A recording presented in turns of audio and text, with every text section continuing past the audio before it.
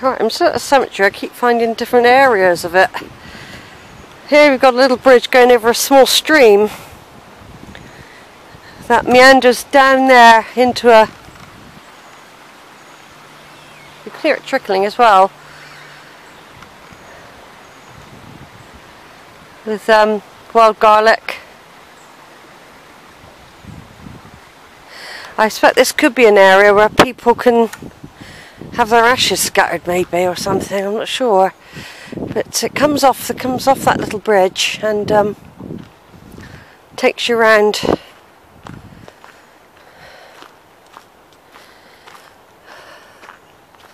And you probably join up again. There's probably another little area where I should imagine this is where ashes are scattered.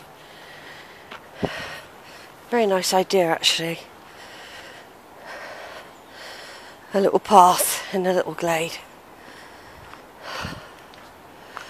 There's lots of little babies and children. Zara, the other side there.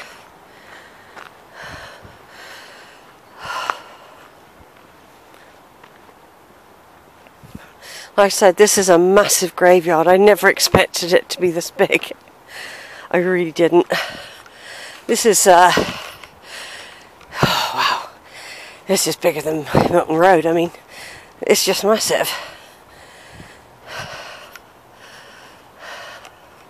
And I keep finding lots and lots of related names. I could really do with a burial plot, really. But it's not as if I can just pop back, you see. It's not as if I can just pop back.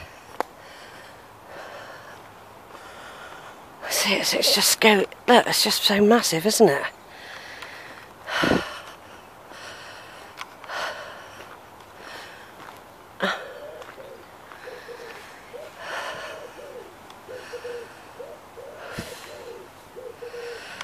So all I'm doing is scanning at the moment. This is going to take me just an hour just to walk around it without doing any detailed examination.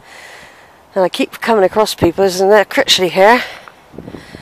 Michael John Critchley, a loving husband, son and brother, born 21st of February 1978, died the 16th of May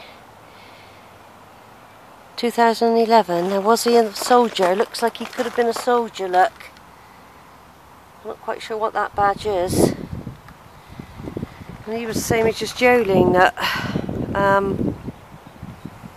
that was 3 years ago, so he would have been about 33 when he died. So I expect he was a soldier. I'm just doing the odd little video, a series of lots of little videos that I'm doing.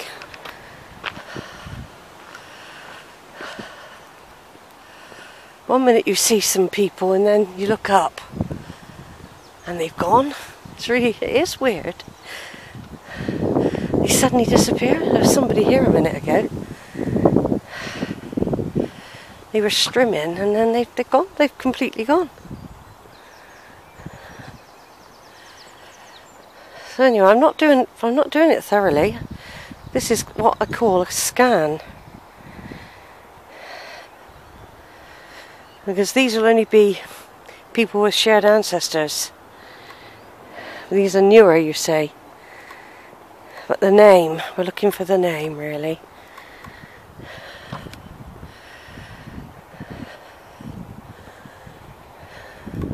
It certainly is big. Like I said, I was surprised. I mean, it might be Milton Road might be this big. You can't always tell when you first get somewhere. Well, no, I think this is bigger. It's got a massive old section. It really, really has. So I'm at a place called, I don't know how you pronounce it, it's either CHORLEY or CHORLEY or something like that. Up in Lancashire. Not that far from Southport, from Liverpool, from Croston, where I'm based. And I've managed to bring my computer, get it going. I'm going to do more on the internet tonight. I forgot I should have done some double checking, really. On the internet. managed to do some discs. I managed to save everything I'd done so far. Obviously I'm not today. And start getting it stored on the discs. You see? Now that looks like probably the caretaker's office, I should imagine. I'm going to go up that way in a minute. I just wanted to come along here because I did see a couple of old graves. That might be worth looking at. The newer people, they could be related, but they share the name as opposed to we don't think about them. We just come up to this plaque here. And places do have names that are only common to their area. And Baxendale is an unusual name for. I've never seen one in Somerset ever. I've never seen one in Somerset. So I'm just going to do this little bit here. Just going to walk up into the central bit, and then I'm going to go back down and up that way.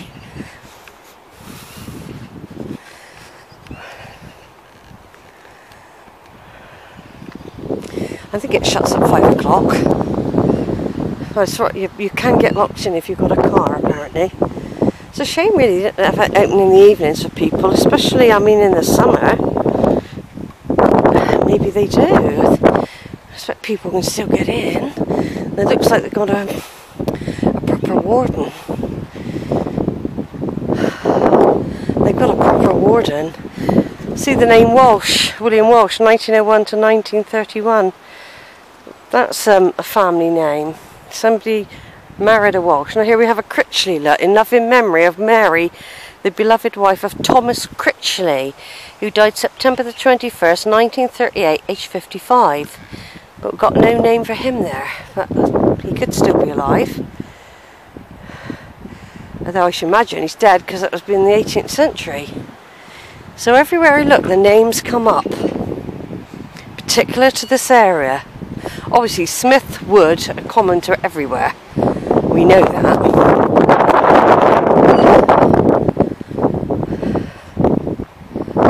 So there's a Hough here. Here we go. We just do this one. We've got Betsy Hough.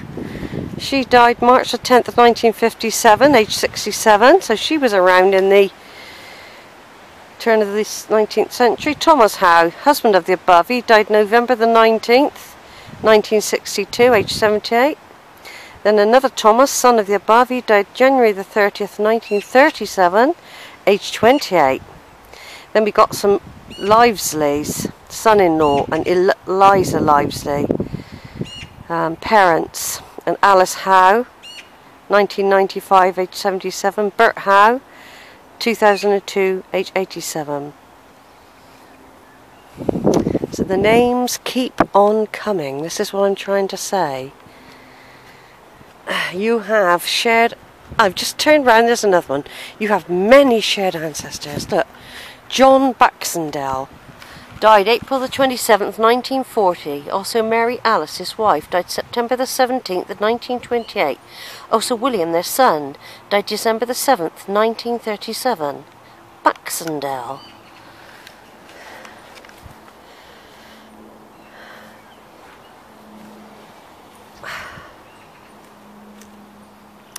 Every time I turn round, I find I see one.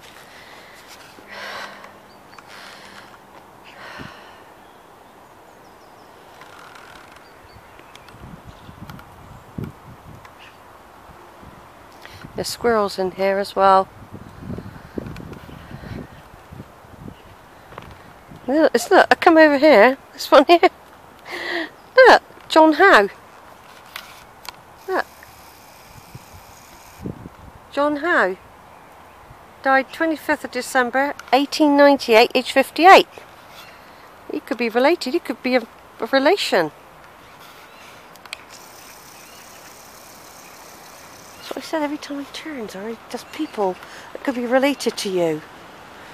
I only just done a little scan round then and I came across that one. I literally did 360 degrees and found somebody every time I turned. Right, I'm going to turn off, take some photos. Just another small video of this massive cemetery.